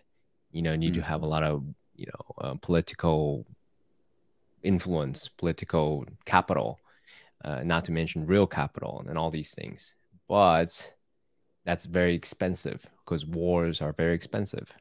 But with the internet infrastructure, you now actually have a possibility to create new states that's virtual. And since you aptly name your community Hug Nation, so I'm curious to know your perspective of, okay, so I've been doing this for the last 20 years. Now there are infrastructure capabilities to create this virtual nation for real, nation in a virtual country for real. That's the sort of the background of why I'm asking, like, what's the vision? What's the dream? I wish I had a great answer. It's a very, very loaded question, but feel free to take it however you want. I think it's a question that I probably should be spending a little bit of energy with right now.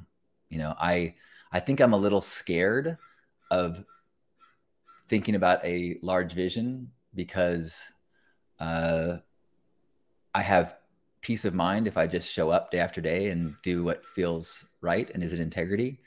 And I feel a little bit of fear of saying, I'm going to build this big community or I'm going to do this grand thing. I do feel like over time, by trying to show kindness and authenticity on a daily basis for decades, that there have been this ripple effect of touching many, many people. But there's some fear in my mind of committing to having, a larger scale impact or, I have a coaching program, but I work with very few people. So I'll say that I will chew on that and I will see if it's fear that's in the way or if it's if I'm if I'm genuinely being in integrity in this, in my lack of a large scale vision. I don't know. Okay. Thank you for your honesty.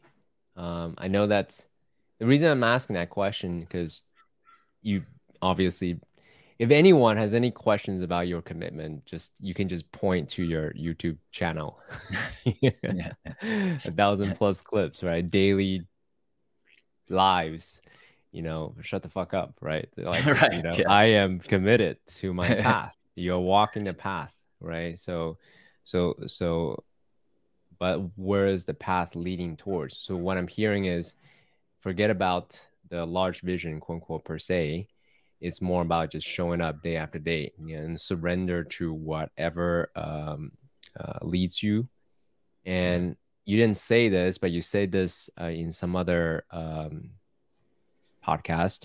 You said that when you first started the COVID experience, you were not so confident about the purity of this vessel, but it Mm. was still the community that asked you to step up anyway. I'm kind of paraphrasing what you said. Yeah. That was, so when in 2004 or five, I asked my grandfather, who is a Baptist retired minister, to co-host the Hug Nation broadcast with me. And he is a incredible, gratitude-filled, zened out, Taoist, Baptist, just incredible guy. And yeah, when he passed on, I wasn't sure if it would be right for me to keep going, because I didn't feel the same kind of purity in my path. I enjoy the getting dirty on playa in many ways, and so I didn't. This is before I kind of had that feeling of like sexy, silly, sacred is a perfectly, can be a profound spiritual practice. I felt like because I was silly and sexy, and that it robbed me of the right of also being sacred and profound, and I don't believe that anymore. But I mentioned earlier that idea of love more, fear less, float more, steer less, and that has always led me to beautiful places. And so I think my next chapter is about continuing to follow that, floating, but also trying to tune into maybe some bigger picture goals, maybe a larger Hug Nation state, and seeing if there's a path of the current can take me in that direction, and then paddle with the current a little bit. Awesome. I have two final questions for you, Halcyon. First question, the scope is to the younger Halcyon who's been on this path or starting on this path of becoming more public, becoming more fearless, becoming more courageous in what was that the word that you used? Shine his light more. What would you say to that younger version of Halcyon? Knowing what you know today. I mean, it's hard for me to really comprehend the rewards that I've gotten from this path, from hearing the way that things I've said or things that I've done or interactions that we've had, or the way that it's touched their journey and put them in a direction of more authenticity and making the world a more beautiful place. So if I could give a sense of the magnitude of possible impact to my scared younger self. Like, I actually have a private blog that I keep where when I get a comment or an email from somebody that tells me something that just makes me go, oh, what I do matters, I will copy and paste it into this private blog, so that when I have my moments of doubt and what the fuck am I doing, I can go glance through it and be like, oh, right, I forgot. Sometimes I'm awesome. And so if I could maybe like print out a few pages of that blog and give it to my younger self and say, you're going to have tons of time when you think that it doesn't matter and you've lost your way and you've made some huge mistakes, but look, here's a few people that will remind you, and here, listen to me, 51-year-old you, that it matters. So hold the line. Mm. This is a side note. It's not my question, but I can tell you already that what you do matters because even this brief interaction, you Mm. have really inspired me to stay disciplined versus just all flow and trust the universe. Like, hey, there's the daily discipline, right? You know, the 1,000 clips on YouTube. So that's very beautiful. All right. So Thank you. second question. Second question. So to the the younger Halcyon again, who is now thinking about creating his own camp. Mm-hmm. What would you say to that younger version of you, knowing what you know today? Run away, join another camp. No, no. Very I, valid, valid, no, valid. I mean, I so Black Rock City has gone through changes over the years, Hmm. but none so great that it has robbed it of its value, and none so dramatic that has made me diminish my belief that it is worth working for and fighting for. You know, I am still a true believer in the possibilities of the 10 principles. So I think my younger self, I would encourage them. And in fact, there was a time, like, you know, years ago when I have no tattoos except for permanent eyeliner. Oh, But really? That's permanent. yeah, yeah. Okay. No wonder your But eyes are so, well, I look so pretty. yeah, yeah, all the time. But there was a time in my life, and I'm actually still at that time. Like, I don't want to get a Burning Man tattoo because, you know, things change. You know, something that means one thing symbolically, uh, 1 year can mean something very different 30 years later. And I think that I would tell my younger self that, you know, 20 years in the future, this is still by far the most important thing in your life. And so if you are scared of committing or scared of putting a line in the sand and say we are going to build this, or investing your money or your time, that none of those investments have I regretted. And I think that would be, I would love to be told that as a younger me, so it could save me a little bit of maybe doubt along the way. Let me double click on that real quick.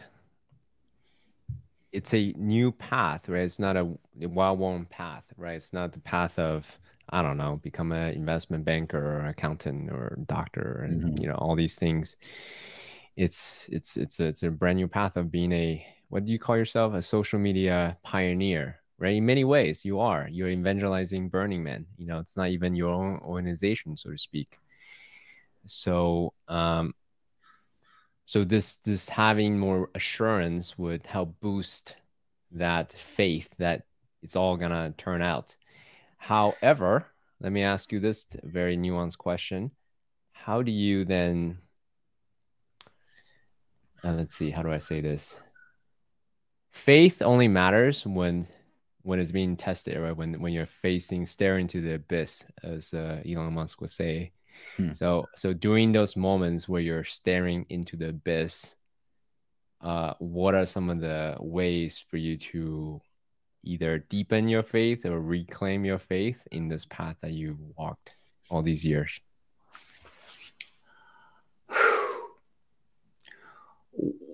What comes to mind as you say that, one is that I have to continually fight the temptation to measure things based on the external world. Like, I am not of the mind that our objective as humans is to fix the world or rid it of darkness. I believe that the world is like a gymnasium with a bunch of heavy weight, and all of these struggles and challenge and darkness are ways that we work with it to get stronger. But you're never going to lift. You Mm, don't go to the gym and go, okay, I got to lift all this weight and put it up high. Now I'm done. That's not mm, the point. The mm, point is to work with the struggles of the world. mm. And so if I remember that, then I know that my victory or my joy or my peace isn't from fixing anything. It's from moving the dial towards kindness and authenticity and truth. And if I forget that, is usually when I suffer. Mm. I'm not sure if that answered the question. It does. Okay. It does. Well, is there a last note you'd like to say to the younger CKs and the Johns listening? Yeah, I say that, like, I generally end almost every broadcast by looking in the camera and saying, I love you. And sometimes it's the only time people hear it, and it means a lot. And some people feel like, how could you say you love me? You don't know me. And I would say that I have spent a lot of time over the last 20 plus years trying to open my heart and trying to love myself and trying to recognize that the flawed human that I am is a beautiful thing. And in that process, I've been able to see that all humans are flawed and beautiful. And I know, even though we've never met, you have met, but if you're listening to this and we haven't met yet, I know that you are humaning the best you can, and you are trying to make yourself feel safe. You're trying to find purpose. You're trying to protect those that you love. And based on your experiences and your upbringing, you might act in very different ways. And you might even act in ways that are at odds with mine. And you might act in ways that cause me suffering.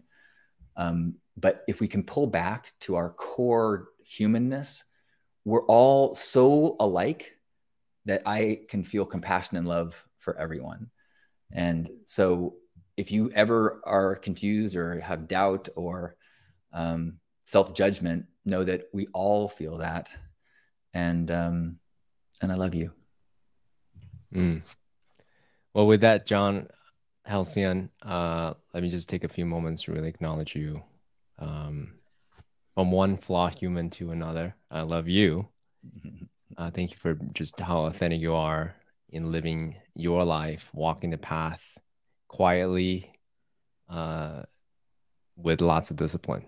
I mean, honestly, I can watch one video of you being quirky with your dancing, whatever, but if I just go to your YouTube channel, that's your life, right? That's your throughput. That's your way of making a difference to the internet, and you built a beautiful virtual community, Hug Nation, physical community, Pink Heart, together with your other co-founders, right? And we dug in deeply about the operating philosophy of your life as well, intertwined in the Pink Heart operating philosophy, and what possibility can one person create along with community to bring the socialized connection together, to create more opportunities, more containers for these connections to happen. So thank you for the work that you do. It's a beautiful, beautiful experience that I have with you. Thank you so much for being here on The Warrior. Such a treat, a real pleasure to have a conversation with you. I've been looking forward to it, and it's been a real pleasure. Thank you.